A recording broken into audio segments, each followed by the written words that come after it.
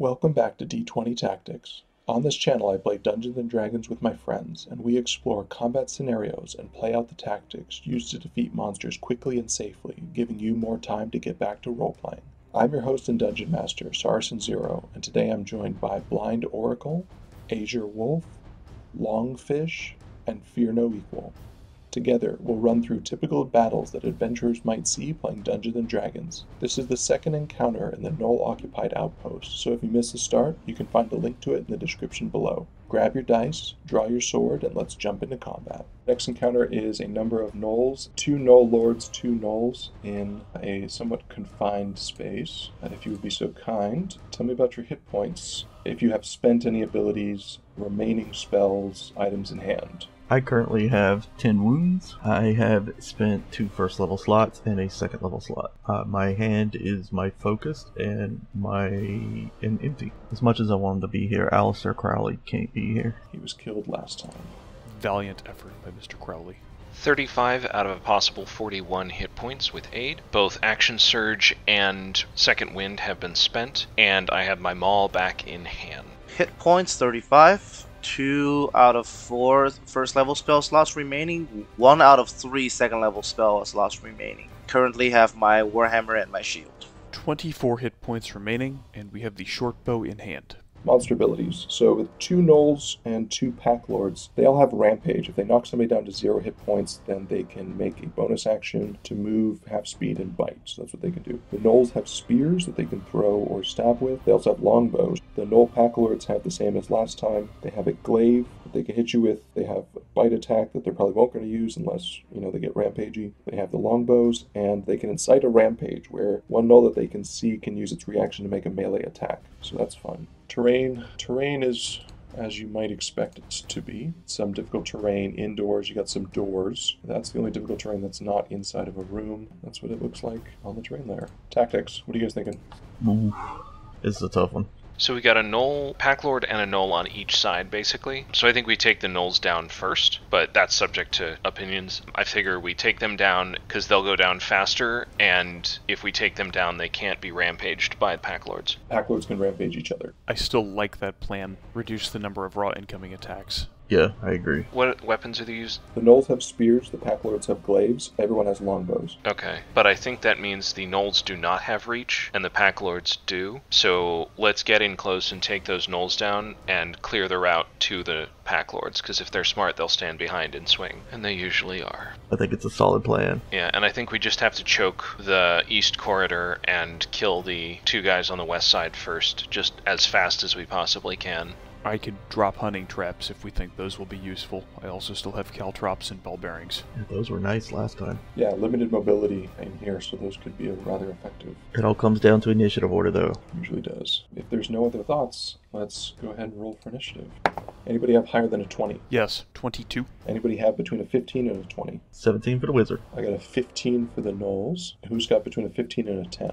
10 for the clerk. 2. BlindOracle starts off. Sure. Okay, so we'll take the hide bonus action before doing this.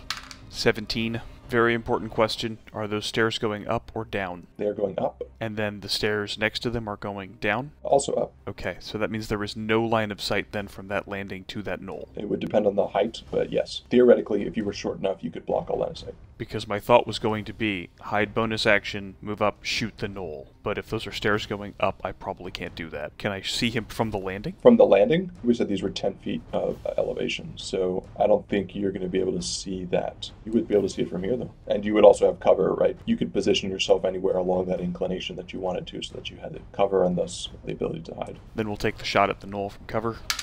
17 to hit. 17 connects. With sneak dice. 13. Anything else for the BlindOracle? That was a move, a shot, and a hide action. Nope, that's it. AzureWolf. Yeah, I think I might have to just not take it around this route. Go where I can duck behind the wall there on the stairs and basically call dodge. Gnolls. So we're going to do this guy first. I charge there. Yeah, I was afraid of that. 12 to hit you with the spear. That will miss. Got a glaive. Got 2 attached to the glaive. 8 turns into a 6, so that's a miss. And a crit is always a crit. Well, your dice are on point. Take 14 points of piercing damage from the glaive. He's got 1 square, so he's going to move back there. I think this guy's going to murder you. First attack.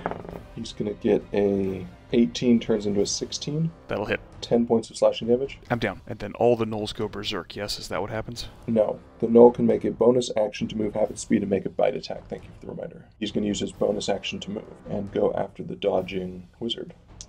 He's going to get a 7 to hit you. No. No shield? No, I'm good, buddy. He needs to resolve his attacks before he can do his next actions, so he doesn't have the second attack. The last guy is going to go here and ready an action to shoot anyone who appears basically in that spot. That's all of mine, LongFish. First thing first, bonus action, healing word. 12 points of healing on the rogue. I don't want to block the fighter. Sacred Flame on the node that I can see. He fails. 5 points of damage. That's me. Fear. I will move up and attack that gnoll. That is an 18 to hit 18 connects. for 9 damage, and that is all I got. After the fear is the BlindOracle. Technically you're still prone. Yeah. It's half my move to get up, right? It is indeed.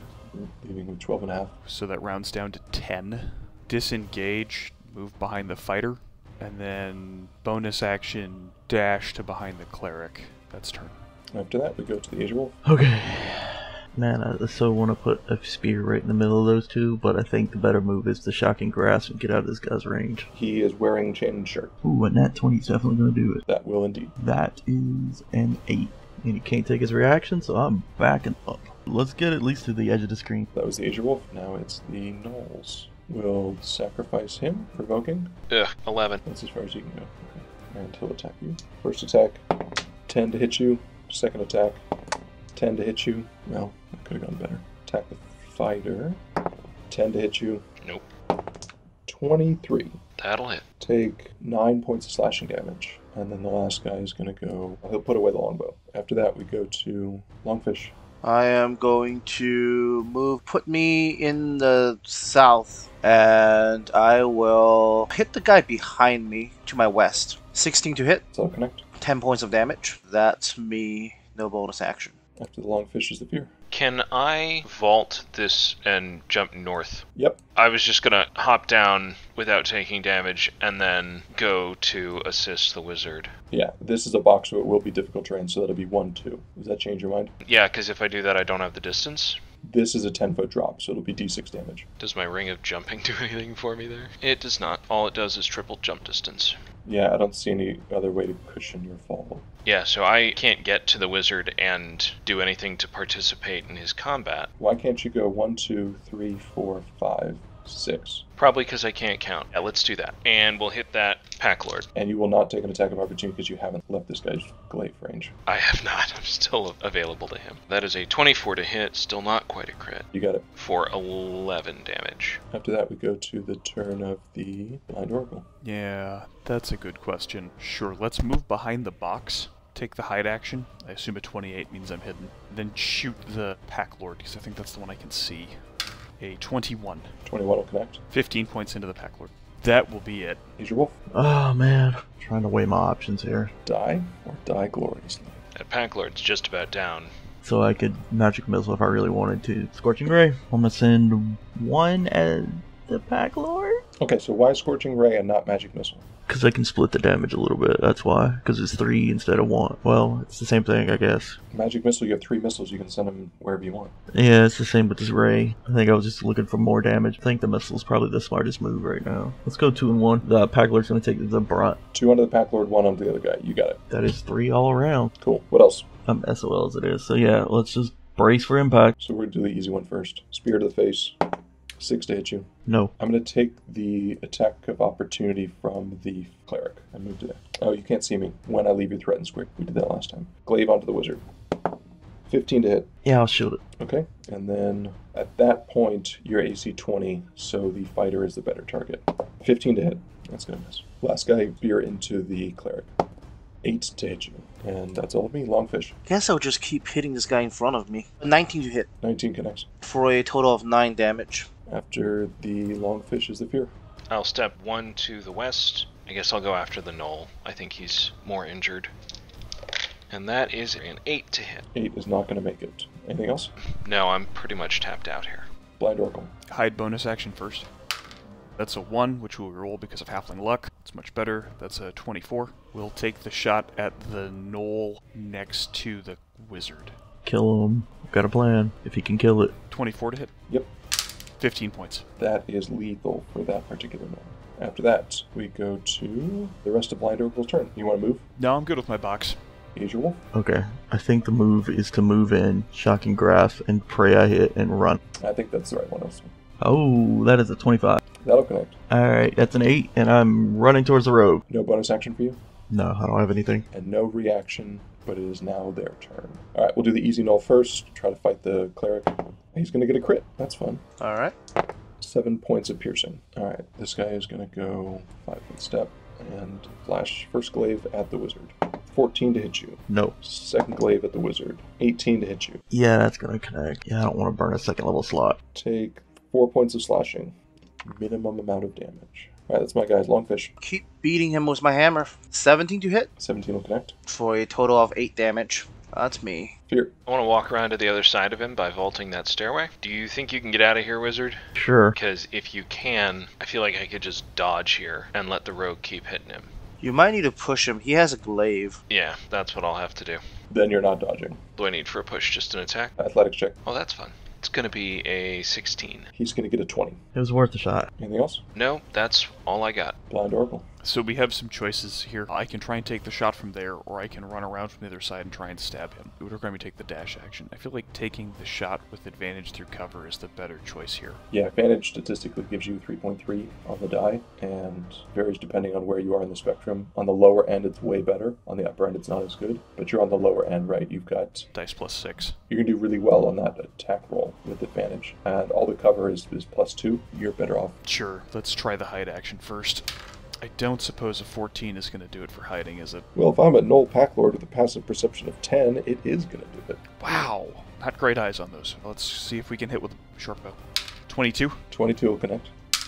17. AzureWolf. Okay. Is the play to shoot, but it'll be with disadvantage, or to disengage and move and not do an action? Wait, why would you shoot with a disadvantage? Because he's got ranged on me. No, it's only within 5 feet. It doesn't matter if you're in a threatened square or not. I thought it was the threatened square. Fire away! Firebolt is going to hit with a 26 on a nat 20. That is a total of 16. 16. You needed a 14, so he dies. Lucky little crit right there. Alright, you got movement, you got a bonus action. Let's get behind the row. My turn. Stabby, stabby. We're going to get a 18 to hit you. That's on the nose, yeah. Hey! Take 6 points of piercing. Alright, my turn. It is indeed. 16 to hit That will connect. for a total of 5 damage. 5 is exactly what you needed. He drops dead. Bonk. The Gnolls are defeated. So this is the short rest round. What do you guys want to do for a short rest? Just gotta heal up with my hit dice. Are you going to cast any healing spells? I have 2 spell slots left, unless anyone desperately need one. I mean, we've got hit dice. Yeah, let's use up that hit die. You can spend these in order, right? Yeah. You roll it, you read it, you decide if you want more. 3 hit dice. 13. So we're 23 HP. I am spending hit dice. I'm gonna spend 2. I got 11 back, and I got 3 wounds left. And I'm also gonna use Arcane Recovery to gain 2 level 1 slots back. Duke Allington's coming back. Spend 1 hit die so far, got 10 points. I am at 32 out of 35. Spent 2, recovered 23 health, but I only needed 15, so I'm at 41 of 41. You spent 2 and recovered 23 health. I got a 9 and a 10. That's really... okay. Consider my initiative rolls. I deserve that. Anything else you guys want to do before we move on to the next encounter? Cry? Yeah. 2 encounters down, 4 more to go before the long rest. Thank you for stopping by, and I hope you'll join us next week as the adventure continues. I'm Saracen Zero, and I'll see you next time.